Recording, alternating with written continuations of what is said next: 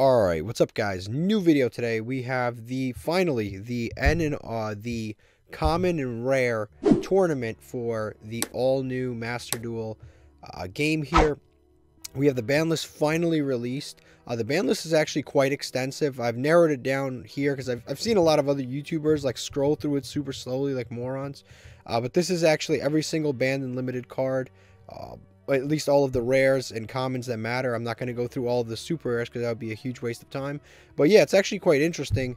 Not only did they hit every single super rare and ultra rare, but on top of that, they actually have gone through the trouble of actually hitting a lot of the just random rares. But let's kind of go through with that. Right off the bat, we have generator cards. Generator is a very, very strong deck. So obviously, some of the rare, at least one of the rares needed to be hit. We've got Tenyi Vishuda. Tenyi's another very, very strong deck. I think this is actually the only Tenyi card other than Fist of the Unrivaled Tenyi that actually got hit. And to be quite honest with you, I think the Fist of the Unrivaled Tenyi was actually more of a Phantasm Spiral hit. So we've got 2 hits right there for Tenyi. Again, not really that big because they still have the entire lineup of the rest of their cards, which are still strong. This card is banned because it does damage to itself. A lot of self OTK cards are banned. Yeah, that's one of them. Obviously, True Draco is another very strong deck that needed to be hit to some degree. They put this to 2. I don't think that's that huge. This is a card that inflicts damage to your opponent. They limited a lot of burn cards that burn yourself and burn your opponent. I didn't think that that was particularly necessary. Like, especially in the case of this card. I mean, it's like inflict 500 damage. That's how many times? You have to do that 20 times in a duel for that to have any impact whatsoever. And if you do that 20 times in a duel, you sort of deserve to win. I mean, that's a lot of times to do this effect. I don't think this card should really be here. This should be a 3, and I don't think anybody would have used it. Planet Pathfinder is another hit for field spell decks. Again, another hit for Phantasm Spirals because they don't have terraforming and they don't have metaverse. So that means that just right off the bat, that's like another hit for them. This burns on summon. So again, burning on summon again. This does 1,000 damage when it's summoned. So again, you have to summon this card 8 times for it to actually kill your opponent. I don't think that that's actually good enough to be banned. We've got Star Scepter, which is a rank 4 engine. Knight, a Draco Lich was another. It's worm support, so this can go into Tenyi, I suppose. So it's limited to 2. It can also be used. I don't think the generator monster is a rare, but I mean, if it was, it'd be here. Harmonizing Magician. Pendulums are actually very, very strong. It's one of the stronger decks in this entire format. Supreme King is already limited, so that doesn't count. Harpor is already limited. That doesn't count.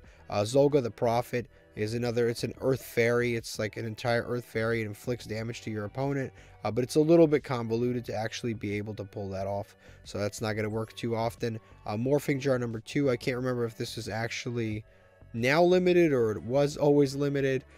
This might be just limited now. This is another burn card. Again, this, if you roll a 6 and your opponent rolls anything lower, you burn them for 6,000, or you can burn yourself. But again, it's like they may have over exaggerated with this. We've got Deskawala, which is like 1,000,000 times better than the Poison Mummy, and it's limited to 1. Stealth Bird. The idea here is they put all of these burn cards to 1, but if you can just play all of them, and it's almost like it doesn't even matter because you can play like 1 Stealth Bird, 1 Deskawala, 1 Poison Mummy.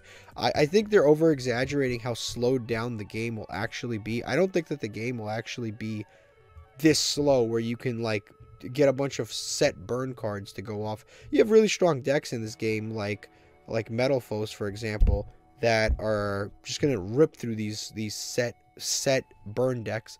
Self-Destruct Ant is another card that's basically, it's another burn card. Photon Karibo, you have to pay 2,000 life points, as you can see. Maybe this is to prevent that self OTK nonsense from happening. Reflector, the Reflector engine is actually really strong in this. It's basically essentially fully unlocked the Assault Mode Activate deck. You just don't have the best options with the synchros that you can summon because a lot of the good synchros are gone, but you do still have option for a variety of certain numbers of synchros, so it's like free summons without committing too much. Some of the megaliths got hit, but luckily not like too much. It is kind of frustrating. Megaliths aren't a deck that are particularly strong in the regular meta. It's kind of the thing that I really sort of don't like about this. There's a lot of cards that actually, a lot of these decks are not good in the regular Yu-Gi-Oh meta. So why are we going through the trouble of hitting decks that would be good in this exclusive metagame? Like, it almost doesn't make sense. It's like having an XYZ event and saying you can't play Utopia. It's like why would you do that? Because there's already such a huge drawback. I don't mind Megalith being at full power. I would love to play against people playing Megalith. I don't think that these should be where they are. Brain control, again, this is an over exaggeration. I think people will be special summoning monsters. Perform Pal Popper up, easy draw card. Moon Mirror Shield, actually that's the similar situation. It's like, dude, this is a very high cost draw card. Even though there's no Ash Blossom, it's like discarding 3 cards, and it has to, you know, this is one of the only draw cards in the entire event that's available.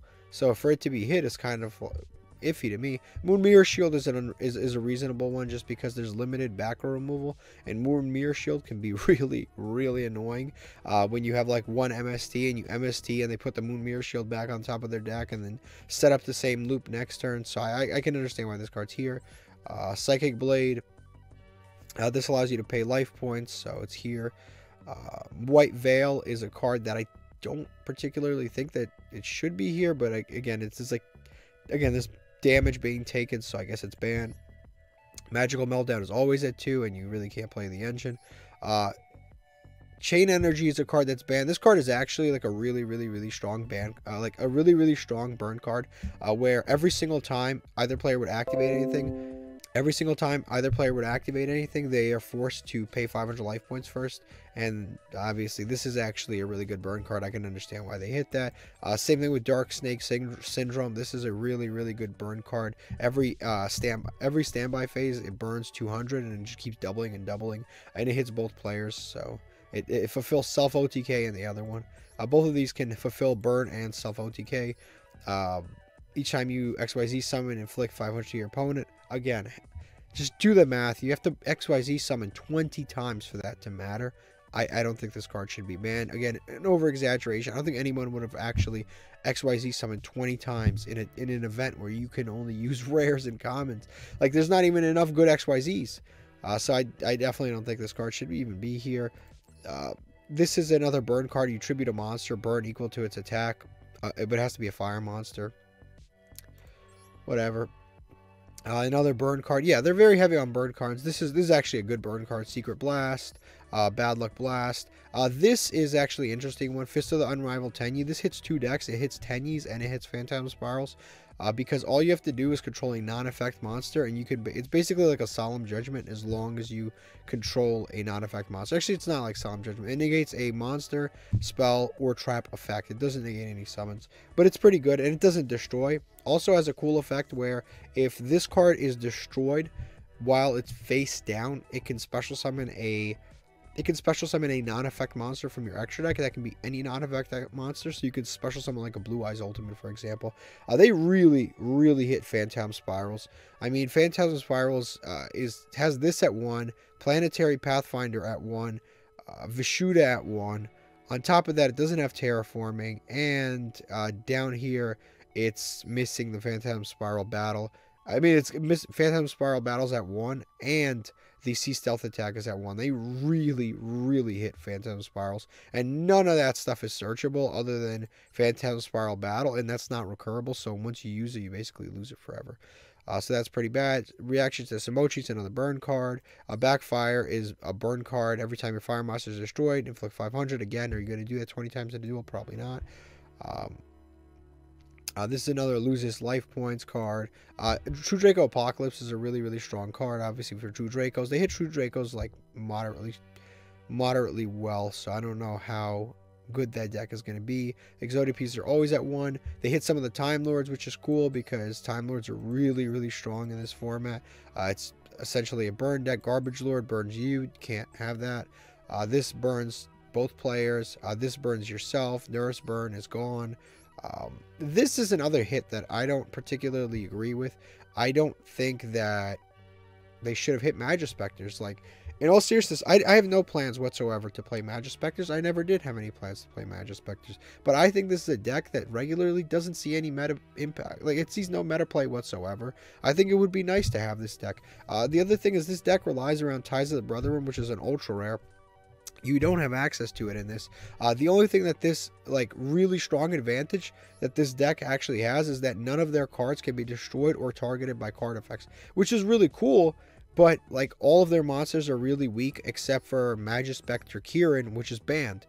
You literally, if you normal summon a Gemini Elf, you can essentially destroy the entire strategy. They don't have a single monster strong enough to beat over a Gemini Elf. That's how kind of like weak in terms of attack these cards are. I wouldn't have minded if they did this NNR event and Magispectors was the best deck, because again, they don't have an opportunity to do well anywhere else. So then we've got Memory Crush, inflict life points, obvious. This on summon inflicts 1,000. If you have to tribute it, inflict pay 2,000, inflict 1,000. Again, it's just like a lot of these are really slow cards, and I honestly don't think that they would even have come up. These are extremely slow cards. Then we've got, again, pay 1,000, pay 1,000. But this is actually, I don't even know if this should have been hit. Pay 1,000, but you have to, this helps you out really, really like annoying cards. So this actually would have been decent monster removal. Should have probably left it. This is another card, inflict life points, inflict life points, inflict life points, inflict life points to yourself. A Pointer of the Red Lotus is just a really good card. Not sure if it's ban worthy, but good card. Pays life points, so I think that might have done something. Pay life points. This is actually like a real hit. Phantasm Spiral Battle is the card you search off of Pacifist Phantasm City, which is the Phantasm Spiral card, is one of the better cards in the entire archetype. And I totally understand why it's here. It's one of the, it just pops from the hand. Really easy, just removal of any kind, and there's really no way to get it back. So once you use it once, it's basically it. But you can mix the archetype with like Paleozoics, and I'm sure the archetype will still do well. You can just basically play one of everything. You play a little bit of the Tenyis, you play a little bit of the like Moon Mirror Shield, one Fist of the Unrivaled Tenyi, one copy of Sea Stealth Attack, one copy of this card, and you basically can just play the deck with like probably Paleozoics or something, and you could probably play the deck just fine. You can still play Phantom Spirals. It's just gonna, a lot of the good cards are actually missing. A Banquet of Millions is another card. I'm not entirely sure why this is banned. Isn't Grand Module a super rare? Maybe you guys can tell me. I don't know. Another burn card. Every time a trap card is activated, burn 1,000. Really, actually a pretty good burn card too. There's another lose 6,000 life points. Really, really strong. And the Sea Stealth Attack is a huge hit, again, to Phantom Spirals. It seems like the decks that they really, really hit are Phantom Spirals, True Dracos, and then everything else kind of got like a little bit of a slap on the wrist. Obviously, Burn is like the main deck that got hit. It was Phantom Spirals and Burn are like the two main decks that really took a beating. And I totally understand. Phantom Spirals would have been, without a doubt, probably the best deck in the entire format if they had been able to survive. But let me know, guys, what you think about this. If you like this festival, if you like the ban list here, if you would have changed anything if you had the opportunity. And thank you for watching. La la la la la la la la la la la la la la.